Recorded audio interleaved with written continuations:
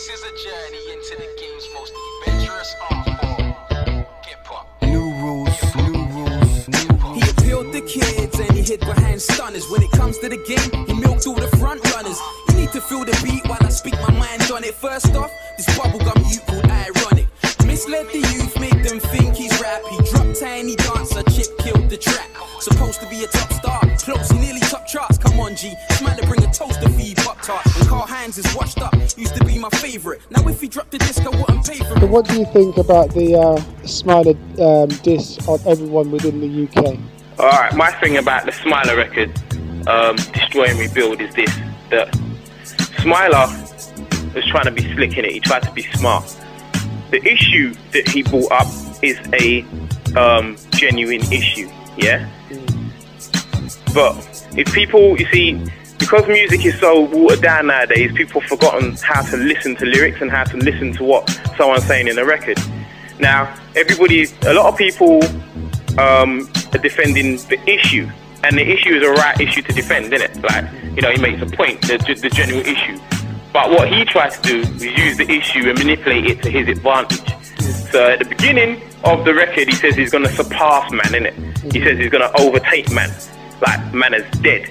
And that's the issue that I had with what he was saying. I'm not disputing the general subject that he was trying to come at me with, or come at everybody with, because I was the one, like I say in my reply, I was the one that brought that up in the first place. Years ago, I got a tune on my second album called Psychoanalysis. You understand? Which deals with that period. That's what the record is about. And in every other record, I was warning UK hip-hop period. If you keep promoting certain man, and if you keep promoting a certain one style of hip-hop, the game is going to fall. Because a lot of the people you're promoting are fake. They're not really street, and the streets don't listen to them. Ah yes, the British rap game. Please come in. My name is Karl Hinds, and this is the clinic. We're gonna get into your psyche right now, do you get me? This rap game in Britain jars me. Since I deal with amateur psychology, I thought I psychoanalyzed the game. This rap game in Britain jars me. Since I deal with amateur psychology, I thought I psychoanalyzed the game. This rap game in Britain jars me. Since I deal with amateur psychology, I thought I psychoanalyzed the game, and why it hates me. Paranoid possibly, you tell me. If what I speak ain't the truth, explain to me why you disagree. I had an appointment with the game, call it test. If what I speak ain't the truth, explain to me why you disagree. A lot of the people you're promoting are fake. They're not really street, and the streets don't listen to them. And that was my point. So in that instance, I agree with Smiler. But where I disagreed with Smiler is that he tried to be slick with it and turn a genuine debate to his advantage. And if you want to be slick, then that's about an IQ thing, innit? Like, you're trying to go on like you're smart. So if you're going on like you're smart, then here we go, and that's where I took it to. So if you're smart, then boy, I'm gonna have to show you a whole heap of contradictions. And that was before his interview with 279 came up. You understand? And that was before when other bits. That was before I heard his mix CD. You know what I mean? Or whatever. It's before I even heard any other things to get at him with. I just simply made a record about what he said within that record, and there was just bare discrepancies. And it gave me an insight into what type of man he probably really is. You know what I mean? So I think he tried to be smart. You know what I mean? The subject was a genuine subject, but his record is not a genuine record, because that's not the nature of his record. Was for him to leapfrog everyone without putting any real work and say, look, them man there fell off, so right here I am. And kind of he wanted to lead the young'uns into thinking that, you know what I mean, them man couldn't have been nothing, because a lot of the young'uns hadn't heard of us. Them man, they couldn't have been nothing, and Smiler's saying it on record, so he must be the truth. He just tried it, you understand? And that's cool, try a thing.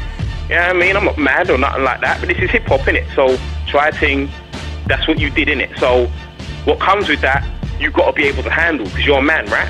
So okay, cool. So boom, that's you, that's what you're saying, cool. Well, here's what I'm saying, innit? And don't let me get vexed. What's good, UK? So what, you think you're strong enough to call that man's name, yeah? What? You? You ain't got no weight in this game. You ain't made no money in this game, bruv. Who are you? Yeah, call that my name again.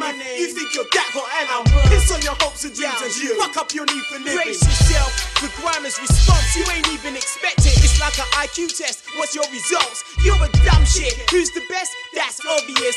Ain't no best. Karl Hinds, always been, will be. Boom, that's you. That's what you're saying. Cool. Well, here's what I'm saying, innit? And don't let me get vexed. That's all that was. Like, you know, let me just point out the indiscrepancies of what you said. You know what I mean? And if you come back, then we really deal with it. Everybody knows that I'm one of the hottest spitters to ever come out of England, period. That's not even a debate. You know what I mean? But if you're saying you're a fan of me, then don't misrepresent me. Even if you're not a fan of me no more, whatever, you can't talk about that subject and put me down as one of the perpetrators of the cause of that subject when I was fighting it before you even thought about rapping. That don't make no sense. So therefore, don't portray yourself as any type of fan of mine, because you're contradicting all the true fans of mine. Because you're saying, you know what I mean, if you're a fan of Karl Hinds, then you were standing for the very thing that I was fighting against. That don't make no sense. He just tried to be smart and didn't realise that, you know what I mean, man in this game sees a man in this game, obviously are smarter. You know what I mean? And we're more intelligent and we're more informed about the game, and we made money out of the game. That's what a lot of them youngers don't understand. Man's made peas out of the game, but there were certain men in the game that didn't like the whole floss issue. So there were certain journalists in the game that didn't like that whole side, and the whole amount of money that certain man was making weren't pushed to the forefront. You understand? So UK hip-hop wasn't about who's making the most money. That wasn't pushed to the forefront, because that made certain men uncomfortable, because them men were already rich. And that's where he gets it twisted. A lot of men, put it this way, if I, as an artist back in them days, was making a record, kept warning people this game is falling off, and then no one changes the game, no one says, you know what, nah, if Karl's saying it, let's at least look at it. I mean, no journalist wrote about it, except for one magazine.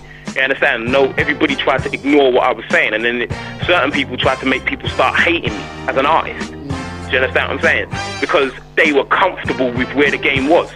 So if people were comfortable with where the game was, even though I could see that it was going to fall, so if I saw it, others must have seen it, you got to ask yourself, why were they comfortable? And the reason they were comfortable was because they was getting peas. Them man were creaming off the way the game was. So he's wrong to say that there was no money in the game. And a lot of people say that, and that's not true. Man's made a lot of fucking money out of it.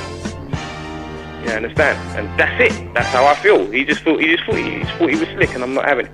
You know what I mean? It's not a personal thing at all. It's just business, isn't it? Yeah. Okay, when's your album coming out then? Well, you know what? It's definitely coming out, you know what I mean, towards the fucking middle of this year now. You know what I mean? We're pushing it back a little piece, you know what I mean? Like, letting people rediscover, you know what I mean, that I'm about and what I've been up to and what's going on, letting this thing kind of blow over. Yeah. You know what I mean? And then I'm going to drop it. So we haven't got a fixed date yet, but that shit is definitely coming out by summer, the very latest, for sure. I mean, it's recorded, it's done, everything's set to go. Yeah, this one they're gonna hate, trust me. It's another Karl Hinds beat for them UK purists to just hate on. Hate on this one, trust. Karl Hinds, theme, forward thinkers, nothing but spitting on this one. That's it. Yeah. That hustler, hot spit is back, forever relevant, as significant as the birth of rap. I seen cats in the DVDs flinging their arms about like they're hurting something. You got bars, well then I'm Alcatraz. You don't want it with man, some murky whole stuff and van disgruntle your plans. Somebody should have told mans. You bring sending out threats and acting movie, but you got no weight and you don't short it. They wanted cool bit. Some ask if I back grime or British rap. I back me.